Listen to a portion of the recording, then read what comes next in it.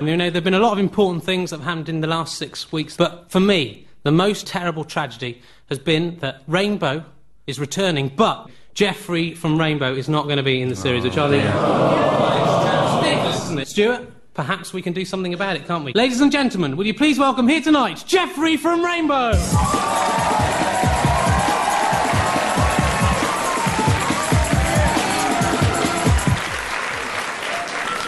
Thank you. Hello, Geoffrey from Rainbow. Hello, Rich. Before we go on, I've always wondered, who is it who dreamt up the amazing sort of surreal concept of Rainbow? What do you mean, Rich? It wasn't dreamt up by anybody. No, it was, in fact, TV's first fly-on-the-wall documentary series. I first met Zippy George Lambungle back in 1971 at art school. Right.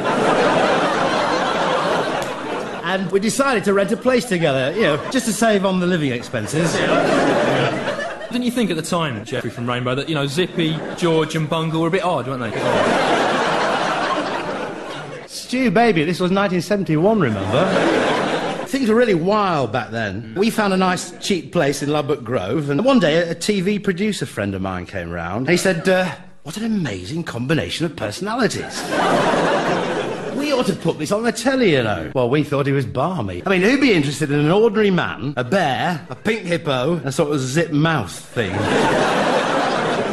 But you know, guys, it did work. And for 20 years, the camera crew would come round about midday, set the cameras rolling, and, well, whatever we were doing that day, that would be the day's show. So...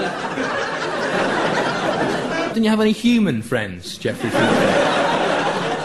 Well, of course I did, yeah. Well, not strange or anything. Well, no, don't forget, there was Rod, Jane and Freddie. They were living in the flat downstairs.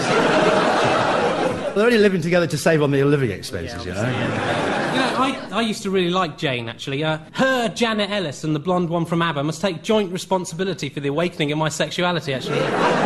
Didn't you ever stop to think, Geoffrey, though, I'm 51 years old, it's time I stopped living with felt animals, cartoon house, you know, and got a job, found a place of my own, you know? Stu, don't be rude. Geoffrey from Rainbow is our guest. It's all right, Rich. No, I don't mind. I mean, see, the thing is, Stu, well, I got on so well with the guys. We were just rebels. The original Generation X.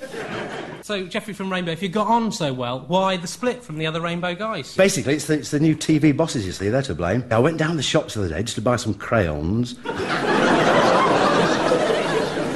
Then when I got back, I found all my stuff in bin bags on the front lawn. All my wonderful, colourful shirts, my storybook. Everything. Back in the 70s, when we'd signed the contracts, we'd all been a bit naive, you see, especially George. We just signed all our rights away. Anyway, the TV bosses have already let my room out to a politically correct female puppet. A puppet? How pathetic. I mean, what next? Are they going to say Zippy is replaced by a puppet, are they? Or George? Who's going to tell Zippy off now, if he steps out of line? He's going to tell a puppet to piss off, isn't he? Well, Fist of Fun listeners, you've heard the facts. TV boss Dawn Airy, who acts Geoffrey from Rainbow, said this week, "We have listened to public opinion." But have they? Have they Who here thinks that Geoffrey from Rainbow should still be in Rainbow? That, Dawn Airy, is the real public opinion.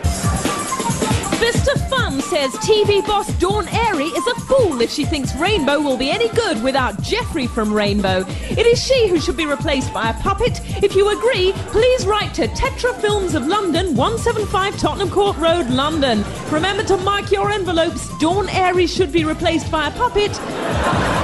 And see how she likes it. We're handing around a petition here in the studio, which we want you all to sign by the end of the programme. We suggest you do the same at your school, college or workplace. Together we can win! Thanks, guys, for having me along. Listen, before I go, though, if there are any animals made of felt out there looking for a flatmate, then please let me know. Thanks.